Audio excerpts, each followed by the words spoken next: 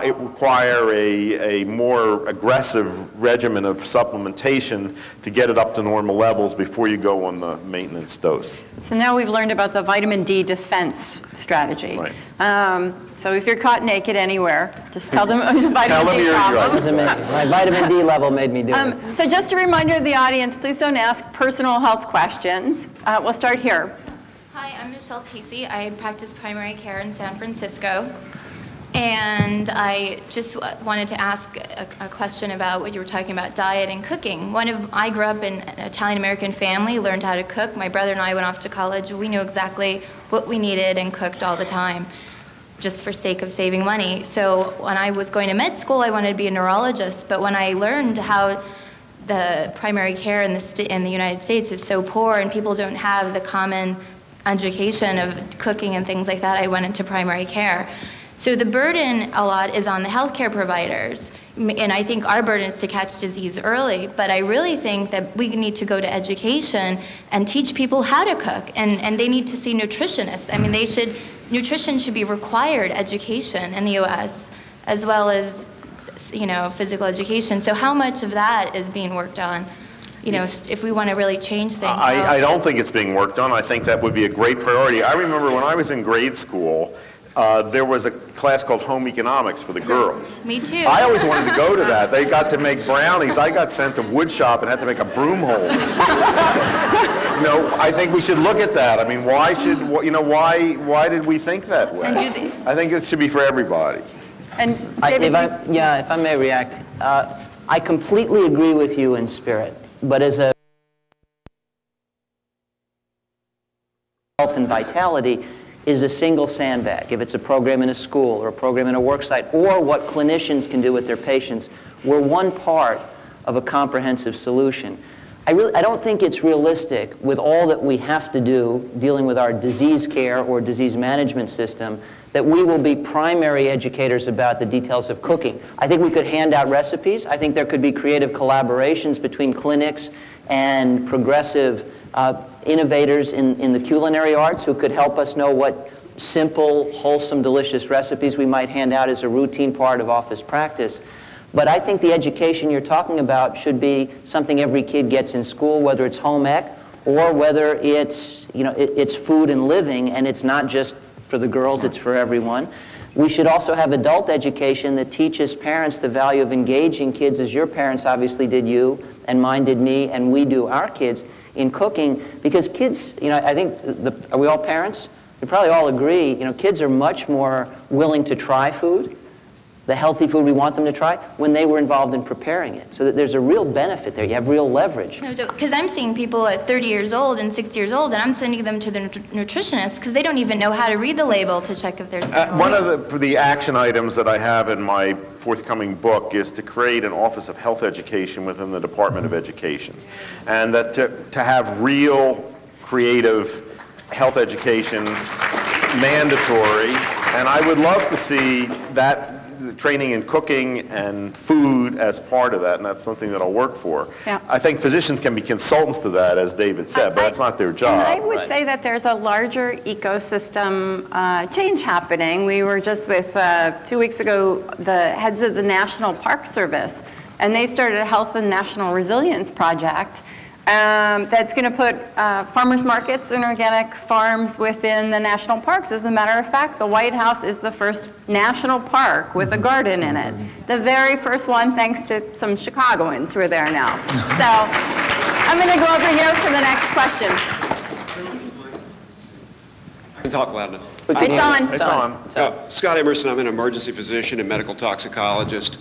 And I'm just getting involved in this, and just a series of comments. One thing our current health system does well is trauma.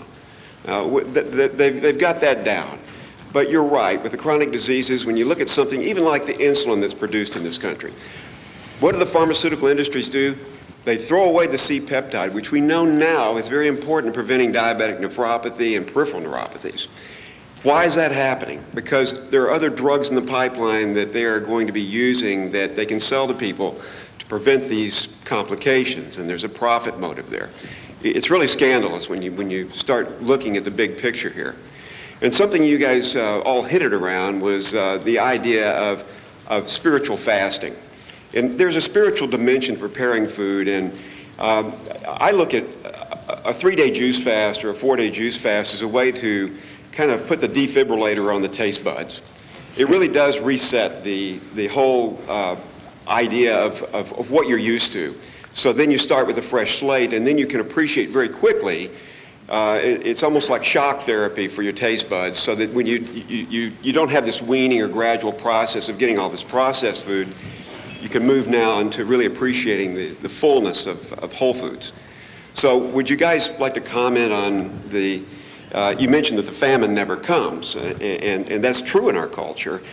Is spiritual fasting a part of balanced nutrition on a semi-annual basis or even an annual basis? My perspective is you mentioned several interesting topics, but yes. to respond to that one, I think it could be, I don't think it has to be. I think there are many different ways to rehabilitate taste buds, incremental progress to a more healthful diet, focusing on taking sugar out of places it doesn't belong. But for people who are inclined in that direction, judicious fasting or juice fasting, I think is perfectly fine. And if it functions the way you describe, and for some people in my experience it does, it is the transition. I'm going to make the commitment. It'll be a seminal event in my life. It'll be the beginning of the rest of my life. And I'm going to basically purge my taste buds of their previous ills and move on. There are certain hazards to non-judicious fasting, where people binge afterwards. And so it depends on the person. It depends how it's done. I think it's one of many potential strategies to say I'm leaving the habits that were weighting down my health in the past and moving on to a more healthful future. If it serves that purpose, I think it's all right. If you look at things evolutionarily from the perspective... We need to move on to the next person. Thank you, though. Can I just make a comment about what we were talking about, the role of physicians in all of this? I do think that physicians could be very powerful advocates for change in this area, both of government, food policies. They're not equipped to do that now because their training omits this kind of information. The Arizona Center for Integrative Medicine in our fellowship trainings includes very strong training in nutrition. We're also developing fellowship for registered dietitians, and one of our missions is to create a new generation of health professionals who are really up to speed in this area. I feel very strongly that one of the reasons that things are as they are is that physicians have abdicated this role because they weren't trained. I mean, that's one reason why 40% of our hospitals now have fast food restaurants on their premises, which is how can you teach anything if right in your facility that's going on? There's so much that has to be done, and physicians are looked to as authorities in our culture. It's very important that they get up to speed about nutrition and health. Can I just say, I want to carry on with that topic as well, because I really don't think that no matter what basically nutritionists and physicians say in our culture, it's not going to create the culture of health in our country. It's every one of you in this room making something delicious and sharing the recipe with all of your neighbors and your friends and your coworkers. That's what's going to create that culture, certainly the food side of the culture. You get people excited about it, and the next thing you know, people can't imagine it being any other way. And that's what it takes, not somebody telling you, you should do this, you shouldn't do that. So we're all agreeing in response to the primary care perspective, doctors should be part of the solution. But the notion that much of the solution to living well resides in a doctor's office is misguided. That's not where much of this action will play out. So we're down to our last 10 minutes. I'm going to ask the audience members' questions to be the lightning round. Just ask your question quick so that we can get through a bunch of them before we're over. That way. Okay, I'll try to be quick. I just want to say my mother, I'm very fortunate. She was a nutrition and HMAC major at the U of A, and she spent her life trying to teach children nutrition. And my great-grandmother came over with a head full of recipes, never used a recipe in her life. Her daughter published a cookbook, so we definitely have in this country the culture. But the HMAC program was abolished in our very wealthy western suburban area up here because it was felt that philosophy classes would get the children into more competitive schools. Now the children don't know how to sew on a button or cook a meal. So And I'm a full-time Parkinson's disease care manager because, well, for a number of reasons, but the whole idea of nutrition is never brought up in the doctor's office. So it's more of a comment, and I hope that you all will use your position of extensive power to try to reintegrate home ec and other very unglamorous things into our society as they once were, and to, as thank goodness for Dr. Weil and other like-minded individuals, try to bring up the unglamorous topic of nutrition in the physician's office so we as family members do not have such an enormous burden on us to do everyone's job. Thank you. If I may, Tara, in response to getting nutrition into schools, for example, when they don't have time. You know, we have to, and the problem is much bigger than we have to teach philosophy. It's No Child Left Behind, which by and large has left all the children on their behinds because we've jettisoned recess and phys ed. So for those of you who have an interest, we have out of my lab, we've developed 2 free programs. We have tested them both. I'll be discussing them at the conference over the next few days, but we'll be publishing papers on the very compelling scientific results, but they're available free and they take minimal time. Nutrition Detectives is an elementary school nutrition education program, requires 2 hours out of a school year and significantly enhances the ability of children and their parents to identify more nutritious food. And ABC for Fitness is the analogous physical activity program. It stands for Activity Bursts in the Classroom. It divides physical activity up throughout the day so the kids get it whenever they need it. And we've actually provided that in a format where teachers can teach while doing this, so it actually increases teaching time. The most exciting thing to say about that program, we've tested it, it improves fitness and all of that. 33% reduction in the use of medication for ADHD in our intervention group. The remedy for rambunctiousness in children is recess, not Ritalin.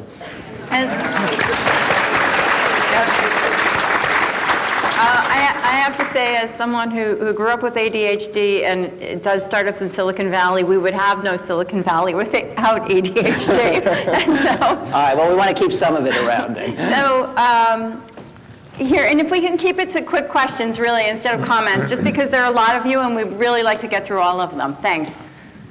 Thank you for this informative forum. What is your take on dairy, the dairy industry and dairy? That's complicated. I'll try to give a real short answer. You know, the dairy industry has gotten itself into a position of great power in influencing dietary choices in this country.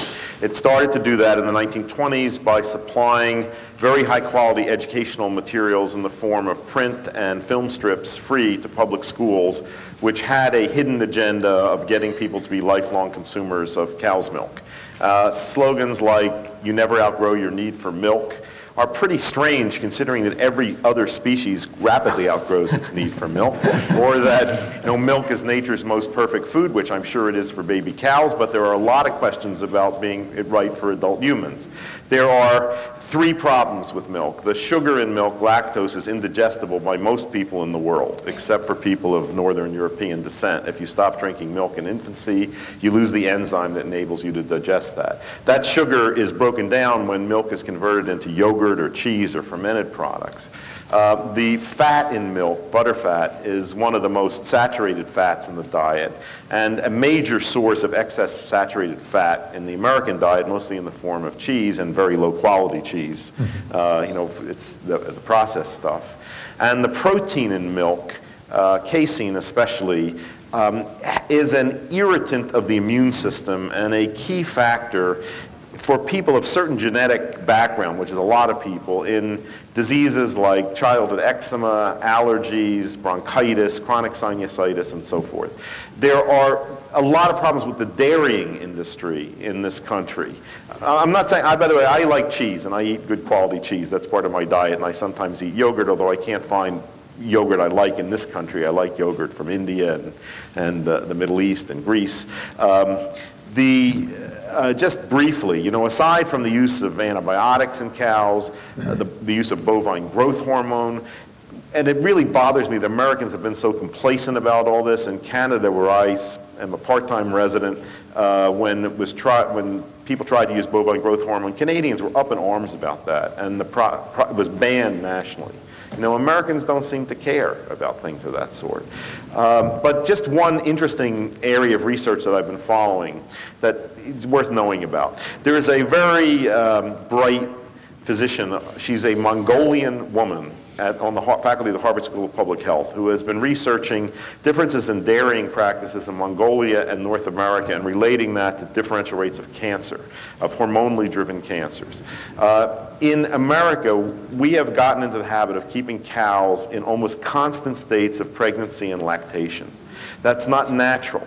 So that they're producing milk almost all the time. As a result, their bodies are flooded with sex hormones. These are natural hormones. And those hormones get into the milk. In Mongolia, they don't do that. So they have about 1/3 of the amount of milk that we do. So they make do with less milk for part of the years. There are dramatically different rates in prostate cancer and breast cancer in these populations, which she relates to that. That doesn't matter whether you buy organic milk or non-organic milk. It's that this is a result of unnatural practices of raising animals, which goes back to what you were saying we were talking about at the beginning, about how this may be related to the generation of flu viruses. That doesn't mean milk is bad. It means that it's been foisted us in a way with tremendous pressure from the dairy industry. In the recent revision of the food pyramid from the Department of Agriculture, the dairy industry managed to get the recommended servings of dairy up from 3, which was originally proposed, to 4, purely by their lobbying efforts. I agree with all of that, at risk of failing to understand the rules of the lightning round here. The one thing that I agree with all of that, and actually, Andy, you started out by saying it's complicated. And it's complicated not just because of all that history, which you know so well, but because there are pros and cons. And just to put a pro out there, I think the peddling of dairy has been excessive, to the point even where a 3-a-day campaign started to confuse people about the 5-a-day campaign, which was supposed to be about fruits and vegetables. But we do have trials like DASH, Dietary Approaches to Stop Hypertension, where non-fat dairy in particular, or low-fat dairy, combined with a mostly plant-based diet, actually appeared to be superior, at least in terms of blood pressure reduction, relative to a mostly plant-based diet without the dairy component. So, you know, for those of you who are inclined to consume dairy, I think by and large, non or low fat is preferable. And organic is preferable. It may not completely eliminate the hormones, but that combination is powerful. Organic will largely mean you'll be free of the synthetic hormones. And if you skim out the fat, a lot of these hormones are fat-soluble compounds, so a lot of them will go out with the saturated fat, which you don't need anyway. One other fact that you may not have heard, but it has been repeated at these conferences in the past, the populations in the world with the highest dairy intake have the highest rates of hip fractures in the elderly. And also the populations that have the highest calcium intake have the highest rates of hip fractures. That you may not have heard that before. I invite you to research that. But as an epidemiologist, I have to point out that societies with the highest rates of per capita television access have the highest rates of hip fracture too. So they may be true and unrelated. Not incompatible. So, because we're being respectful of the time, especially with Mother's Day, I'm only going to be able to take 2 more questions here and there from the audience. Yes, thank you. Albert Schweitzer, working with a very evolved physician, was cured of his type 2 diabetes eating vegan and raw.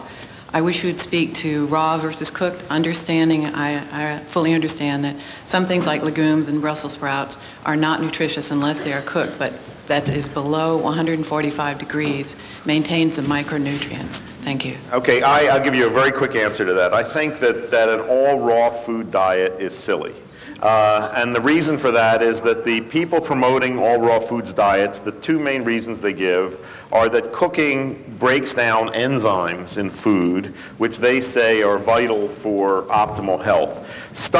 Dropping foods into stomach acid is at least as violent a transformation as cooking them. And all enzymes are broken down into amino acids and stomach acid. They have no function in human nutrition. Secondly, a number of key micronutrients, and this is particularly true of the carotenoid pigments, are much more bioavailable from cooked versions of foods than raw versions of foods. You get much more beta-carotene from cooked carrots than from raw carrots. Lycopene, which helps prevent prostate cancer, is available from cooked tomatoes, not very well from raw tomatoes. So for those two reasons, I think the philosophy underlying all real foods diets doesn't make sense. On practical terms, I've eaten in a few very high-end raw foods restaurants, which were interesting experiences. I mean, it was interesting. But it's a very labor-intensive way of food preparation. And also, it seemed to me an immoderate use of nuts in this kind of food. So, you know, I think an optimum diet should include a mix of raw food and cooked food.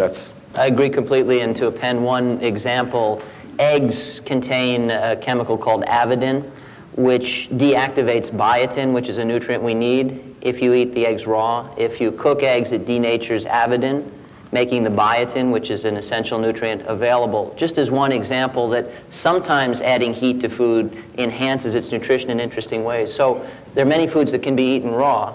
Not every food should be eaten raw, and there's certainly a one-size-fits-all notion that enhances the quality of diet, I think is misguided. One last question. All right, thank you. Dr. Weil, Dr. Katz, and Mr. Bayless, thank you so much for coming to this very timely conference to Chicago. I come from a culture of seasonal eating, and being here in Chicago, I get to be in a local foods market only about 3 months out of the year. So besides going to the local food markets and moving to the West Coast to grow my own little garden, what are some of your tips, tricks, and resources for seasonal eating? And along with that question, I had a lady who added an extension to this question: what can we do to be active in the legislation to make the changes in the government that you have discussed previously?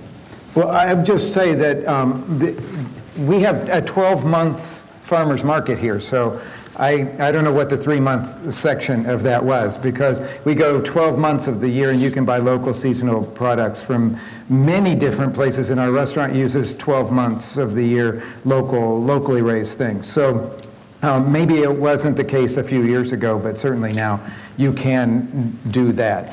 You have to change your diet in the winter. That's the big deal here. And that I, for one, really welcome that change in the diet. I love eating sort of a lot more raw foods in the summertime when we have a lot more of those vegetables that lend themselves to that, and a lot more cooked things, especially slow-cooked things, in the wintertime. But we have major storage crops around here because it's a great place to grow all of the root vegetables, and we have a lot of small farms around here that are doing hoop house spinach in the winter, all winter long, some of the best spinach you'll ever eat in your life. So I think it's mostly, my recommendation is find those places. We actually have a number of farms here in Chicago that do CSAs, that they will deliver to you 12 months of the year. And they'll bring you storage crops, they'll bring you the greens that they raise in those hoop houses and things like that. So it does require sort of ferreting out who's doing it, but the more of you that ferret it out, the more other farms will do it. And we have seen just an explosion in it in the last 5 years, especially in Chicago. And now that the Green City market is a 12-month market, we're really finding a lot of farms that are saying, hey, what was I doing just growing 6 months a year? I now know, because other people have taught me how to grow 12 months of the year in this climate. People used to do it up until the 1940s. They did it in this climate all the time. Now we are not used to it so much, and we think of it as a short growing season, but it's easy to go back to the other, and many of our local farmers have figured that out. Really nice. Anything on what can we do, which I think is a really good question. Well, I'm a big fan of fermented foods. I make my own sauerkraut. Yep. I like Japanese pickles, which they make from foods like turnips and carrots. Those are great in fall and winter, and you're eating living cultures of microorganisms, highly digestible. So that's one strategy. So the follow-up question was, what can you do about legislation and what's happening? And certainly, I think, Andy, we might want to mention the Farm Bill issue. again, and David, you Well, have some I have a ideas? quick answer, and then I think Andy should have the final word on this topic. But actually, Rick, I think, just hinted. The first question was about food. Rick answered it expertly. The second question was, what can we all do to influence the legislative changes we need? And I think Rick's answer actually encompassed that as well, because he talked about if enough people want something, the market reacts to it. I'm always tempted to think about the height of the Atkins craze. There was no legislation, there was no act of Congress, there was no policy that required every supermarket in the country fill up with low-carb foods. Now, leaving aside the fact that most of this was low-carb, high-calorie crap, that's beside the point, we wanted it, we got it, right? The demand trumps the supply. We speak about the food supply as if it's this immutable thing. If it begins here, if enough of us want what's better for us, if we know a little something about what that actually means, and if we demand it every time we interact with the commercial system, frankly, we can get a lot of this done without legislation and lobbying Congress. But there's a lot about healthcare reform. Well, there's a lot about legislation that has to change. And a particular example, which Tara just mentioned, the Farm Bill. It was 2 years ago at this conference in San Diego when the Farm Bill was up for its renewal, which happens every 5 years. There was a lot of discussion of what could be done to change this pattern of subsidies that now makes products like refined soy oil and high fructose corn syrup so cheap, while leaving fruits and vegetables so expensive. In all the history of the Farm Bill, never once in the course of congressional debates did any representative of the healthcare community step forward and talk about the health consequences of this legislation, which, if that were factored in, the cost to us as a society of the disease management that we are forced to do as a result of this kind of cheap, low-quality food out there, that would greatly outweigh the benefits that the vested interests are making from the way the legislation is now set up. So in this last Farm Bill debate, for the first time, there was some effort to start a grassroots campaign to mobilize the healthcare community. It failed utterly. We got nothing that we wanted. But, 5 years or 4 years from now, it'll be up again. And every year, Congress has to pass enabling legislation, which actually allocates money for the provisions of the Farm Bill. So every year, there is a chance to change this. And the fact that there was the beginnings of a grassroots movement, but it starts with being aware of it. I have to say, from my own history, as recently as like 8 years ago, 7 years ago, I did not know anything about the Farm Bill. I thought, like most people, it had to do with people in Iowa. It didn't have anything to do with me. And one of the things people are saying is that this should be renamed the Food Bill or the Food and Farm Bill, so we realize it affects all of us. It affects the environment, it affects our food choices, it affects food prices. So we first of all have to be aware that this legislation is out there, that it affects us, and then to learn about it and then take steps to try to change it. So just in closing, if you can each think of one thing that folks can leave here and do to be healthier during the downturn and going forward, what would it be? Well, if we have to really just give a soundbite answer, I would say get passionate about it. The one-word solution to our problem is passion. If everybody is in a mountain-moving mood, then the mountains that have to be moved so that we become a culture of health will be. So passion's the one-word answer. To embellish slightly, I do think we have to build a whole levee. Everybody should be willing to bend their back and stack a bag of sand. Learn a healthy recipe and teach it to somebody. Help implement a health promoting program in a school. If you know something other people need to know to help them pursue health, pay it forward. And frankly, I think the effort to become a culture of wellness begins by any one of us reaching out to help any other of us. It is a huge job. We're going to get there over time. We didn't get into this mess overnight. We're not going to get out of it overnight. But it can begin here, it can begin now, and frankly, if not us, who, and if not now, when? I will sort of echo what David said, but instead of starting with the word passion, I'm going to start with the word flavor, because I think that flavor can really encourage people to, or can incite a certain amount of passion.